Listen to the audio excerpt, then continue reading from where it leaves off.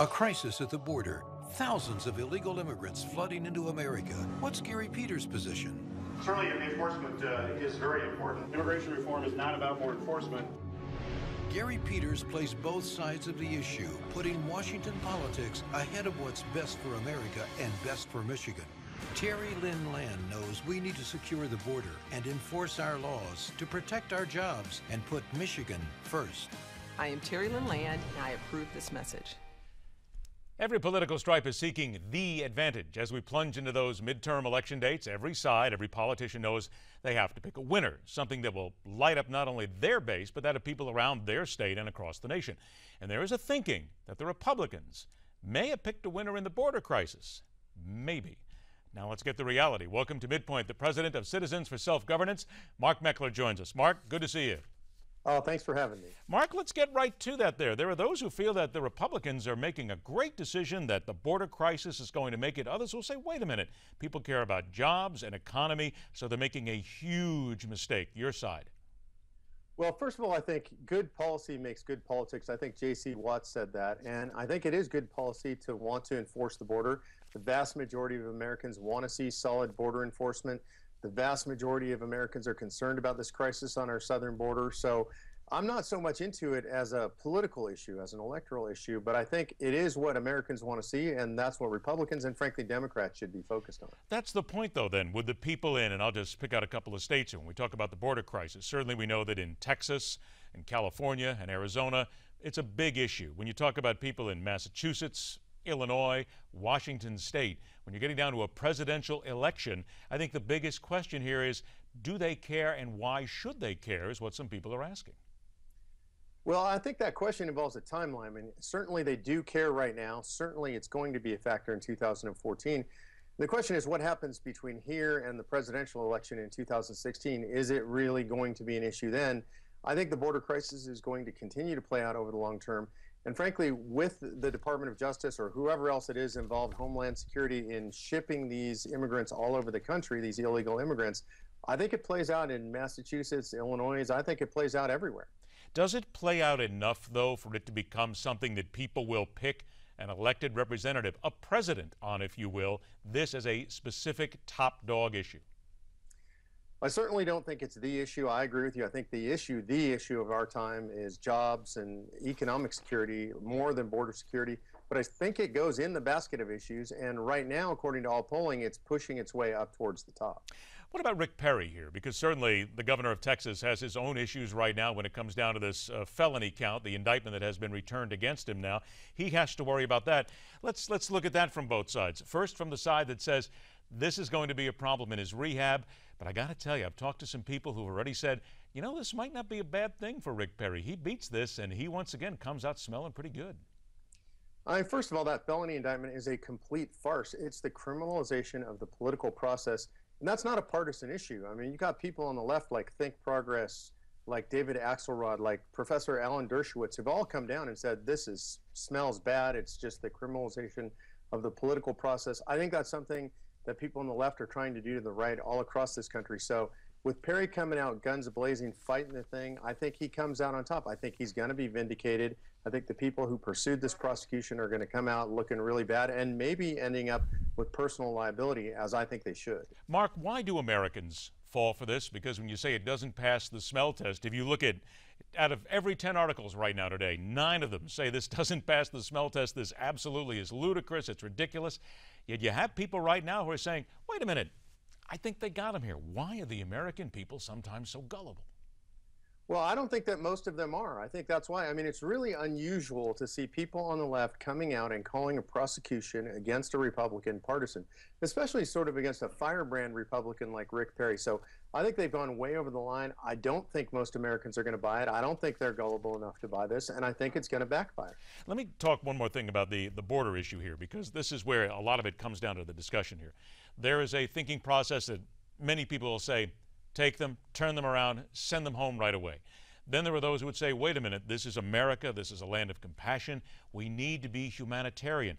How does the right, how do Republicans stick with what seems to be their base that says send them home, yet at the same time still be humanitarian?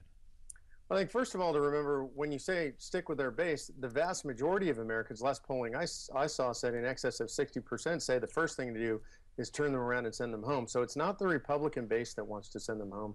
It's the vast majority of Americans. I'm hearing unions call for it. I'm hearing people on the left call for it. We are first and foremost a nation of laws. And if we don't enforce our laws, there's no room to be humanitarian. So I also hear people on the right, churches and others, calling out for providing humanitarian aid. We saw Glenn Beck offer to go down to the border and provide humanitarian aid. A lot of churches are doing the same thing. Humanitarianism is not the job of government. The government's job, first and foremost, is to secure the border.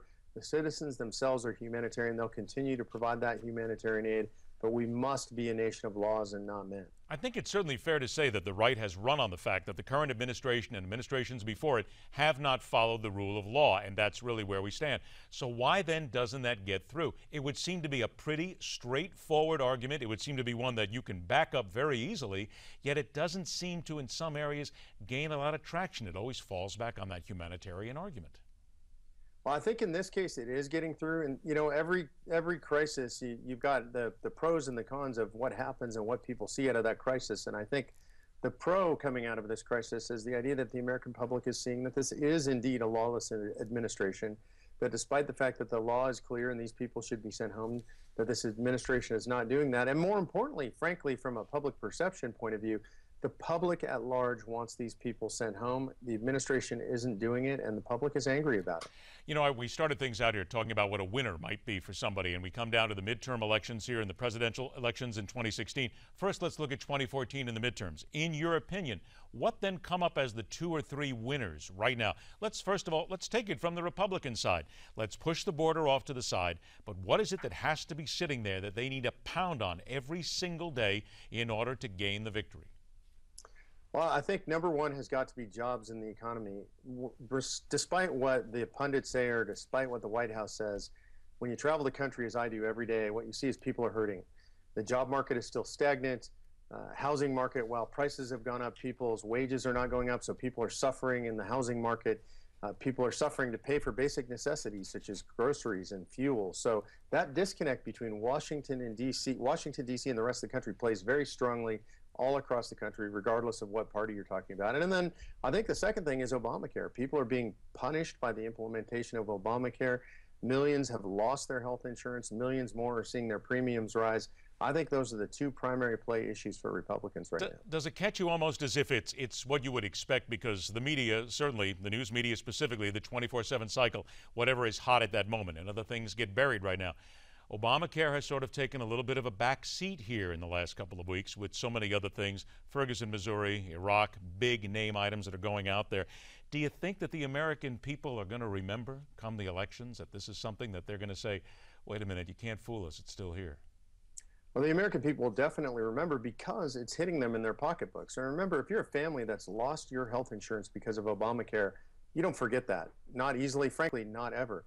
If you're a family whose premiums have increased, as we've seen so many across the country, 10% to 75% all across the country, you're not going to forget that quickly. That hits you straight in the pocketbook. It's incredibly painful.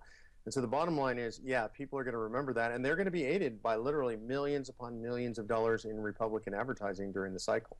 When we look at what's happening, and I mentioned Ferguson, Missouri here right now, that certainly has become a national issue, the rioting there several nights in a row.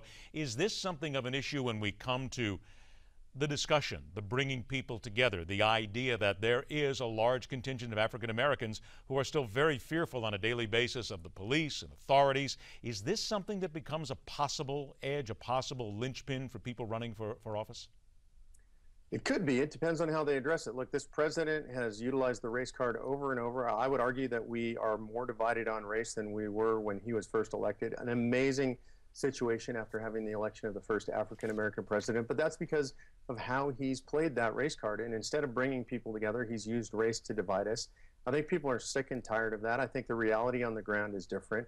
And so I think people who use race as a way to bring us together to have reasonable discussions and fix our communities, that's where the value proposition is in the issue of race relations. About 30 seconds we have left. Would you say, in your opinion, that the Republicans, at least as we head towards the midterms, are getting it right, or do they still need to do a better job on that message? I think Republicans are generally headed in the right direction. What I always want to see from Republicans is more specifics, hammering home the message. What would they do with the economy? What would they do to create jobs? What would they do in regard to healthcare? And my hope is on all those things they say, we're going to get the heavy hand of government off your back, and we're going to return the power to the people in the states. That's what will fix this country, and that should be the Republican brand. Careful, Mark. You just asked politicians to be specific. I don't want to hurt anybody here right now. Let's be real careful where we go here. That could take years and cost thousands of lives. Careful. Mark, it's always a pleasure to get a chance to talk to you. Thank you so much for your comments. Thank you for having me. All right, here we go. It's all just about coming up for those midterm elections. Coming up in just a couple of moments, our daily check on what's happening in the stock market. The market master is here. And also there's discussion of a certain name that has Wall Street discussing what exactly they have in mind with a bit of a wager. The name is Soros. That and a whole lot more when we continue right here on MidPoint, where every day we question everything.